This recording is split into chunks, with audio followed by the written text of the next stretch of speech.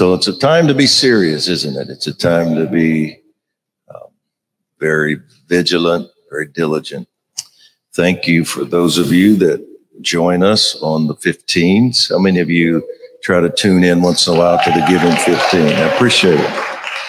I won't take too much time mentioning that, but I will say this. Nothing has ever taken me by surprise that I've ever done in my life of ministry like those Giving 15s have taken me by surprise. When what was her name? Julie Meyer, who is one of the matriarch prophetic worshipers of IHOP. She now has moved to California and has a ministry there. But when she sang prophetically over me in Kansas, I think probably 7 years ago now, the service was over. She had been up playing and singing, and we did some harp and bowl at the end of the service. And it was finished. And I was back down at my seat gathering my things, and people were just about to grab their purses and go. And she starts playing and singing again. Touch. She's singing my name. Much better than that, by the way. She can really sing. 3 times. And then she starts to say, you're going to change the world through the number 15. Much better than that. I mean, it was all done very well. 15 minutes, 15. You know what you have to do, do it. You know what you have to do it. 15. I'm sitting there telling the Lord, the Lord will, who knows and declares the end from the beginning, is out there saying, you know what you have to do. I'm listening to it saying, I don't have the slightest idea what she's talking about. I had no idea. I don't. So we finally decided to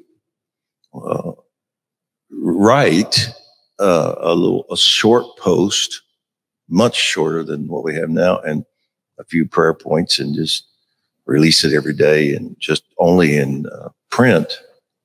And maybe some people would take it and pray. And I knew I didn't have time to do it. So I hired a person to take my messages and books and write one of those every day, about a page and a half.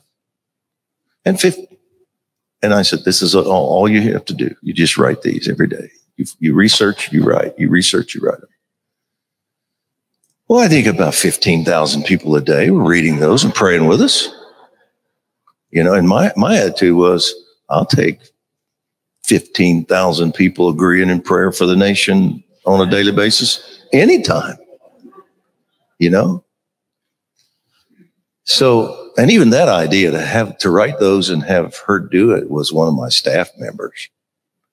I said, well, I don't have time to do those. I mean, up until 2 years ago, I was averaging 70 cities a year in this nation, traveling to gather people to pray.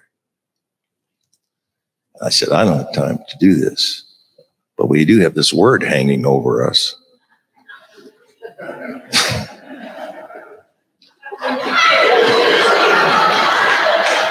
From some other female prophet.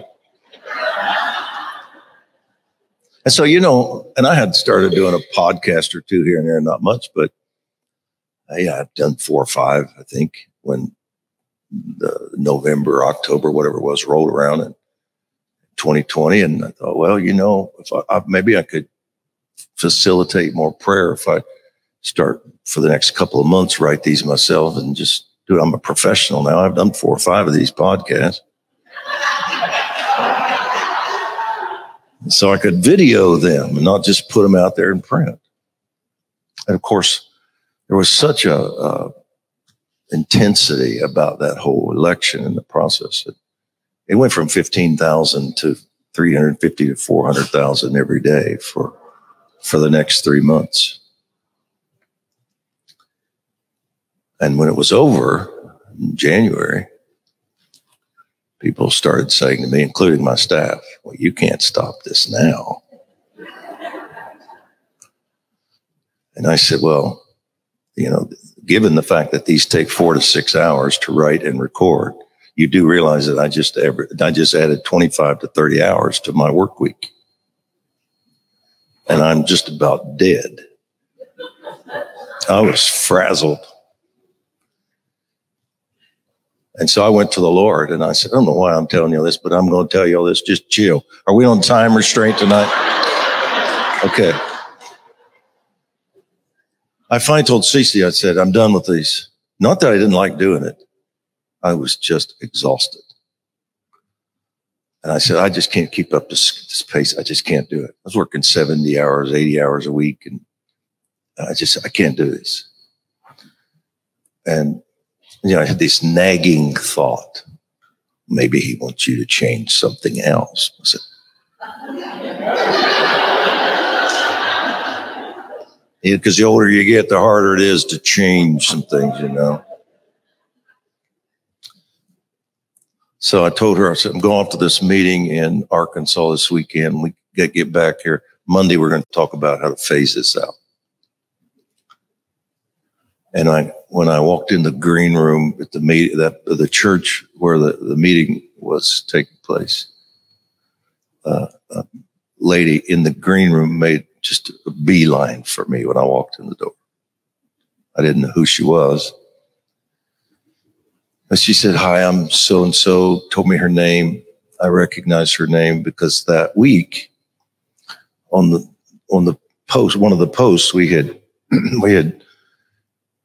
talked about and prayed regarding a bill that was coming up for a vote in Arkansas regarding abortion.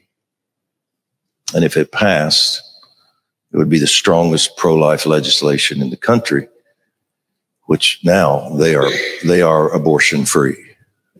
Arkansas is abortion free. But because of that. But I knew the man, Jason Rapert, the state senator who had written the bill, but the co-sponsor in the House, I did not know, and it was this lady. And I recognized her name because I had mentioned his name and her name when we talked about this and when we prayed about it, prayed for them and prayed for this before the vote. And she ran to me and she said, thank you for what you do. I said, you're welcome. She said, just this week, I was telling the Lord, I can't do this anymore. And I'm thinking,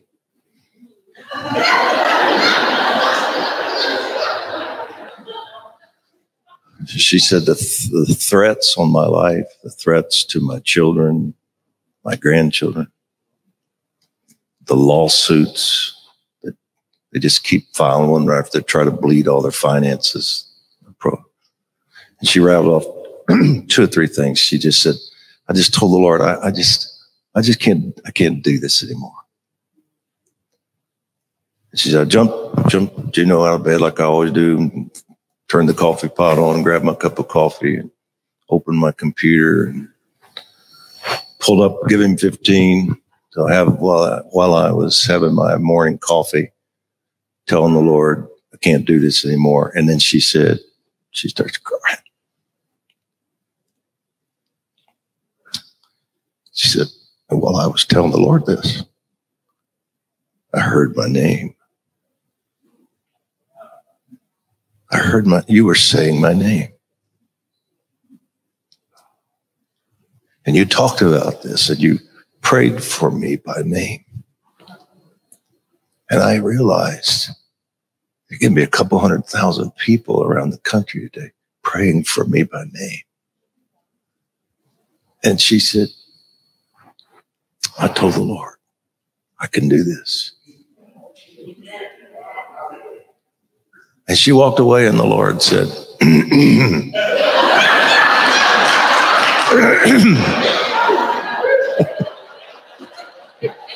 he really doesn't play fair. I'm going to tell you right now. He does not play fair. I said, okay.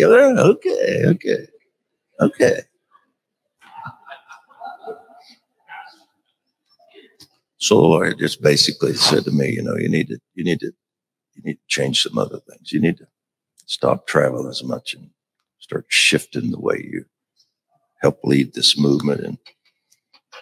And I have listened and obeyed that and try to be very careful about where I go and what I do.